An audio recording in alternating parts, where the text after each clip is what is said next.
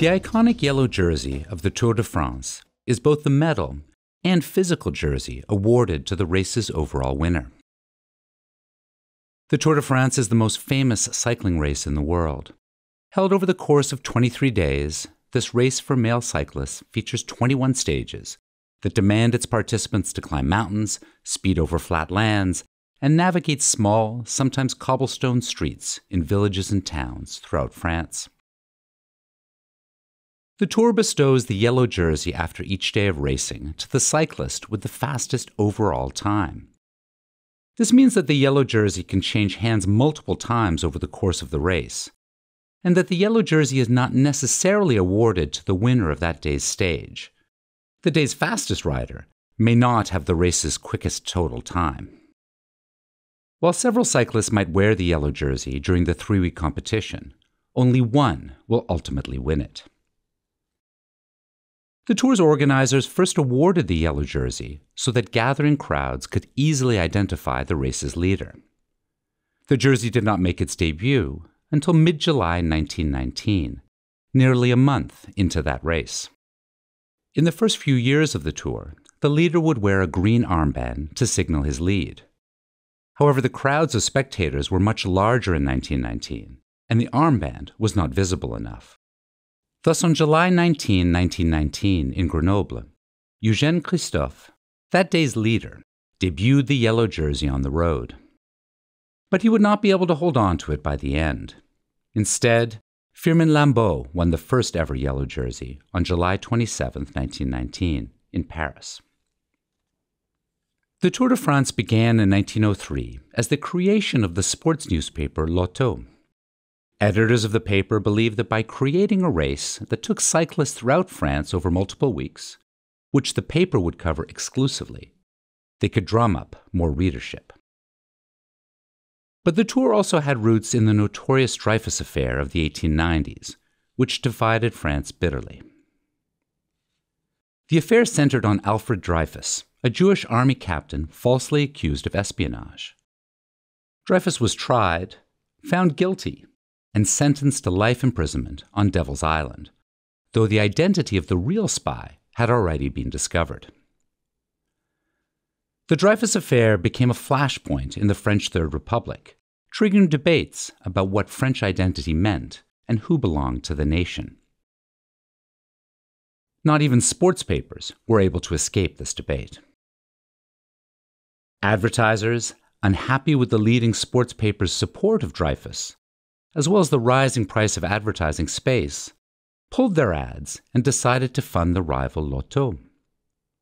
L'Auto used yellow newsprint, and many believe the yellow color of the jersey was selected to mimic this hue. Ultimately, the Tour was born out of blistering competition and vigorous debate over who could be considered French. Originally, the race asked cyclists to travel an average of 250 miles per stage, often with racers pedaling through the night on unpaved and unlit roads. 23 cyclists abandoned the race on its very first day, which spanned nearly 300 miles from Paris to Lyon, and only 23 of the original 60 cyclists finished. Marketed as the most demanding bicycle race in the world, the Tour de France's current iteration is not quite so arduous.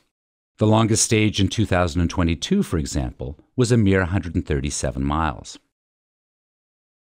When the Tour first began in 1903, the idea that France needed to be united via a Tour of France had already been enshrined in the French school system with the novel and school text, Le Tour de la France par deux enfants, The Tour of France by two children.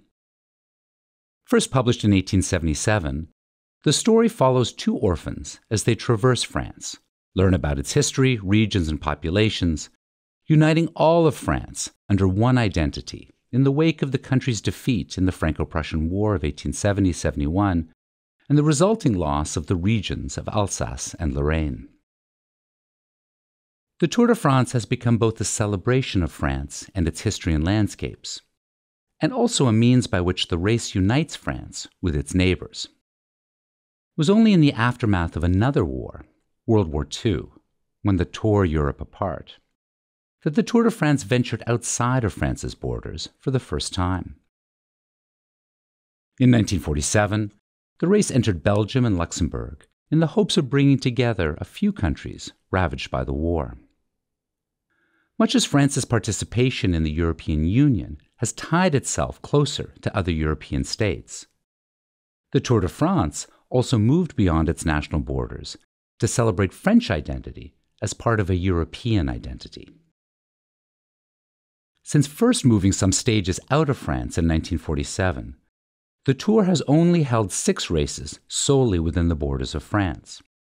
In recent years, the Tour has hosted stages in Belgium, United Kingdom, Andorra, Germany, Switzerland, the Netherlands, Italy, Spain, and Monaco. Moreover, the race has become a global sports event, stretching beyond France's borders and its neighbors to reach audiences thousands of miles away. No longer exclusively covered by Lotto, broadcasters and journalists from across the world flock to France to report on the Tour.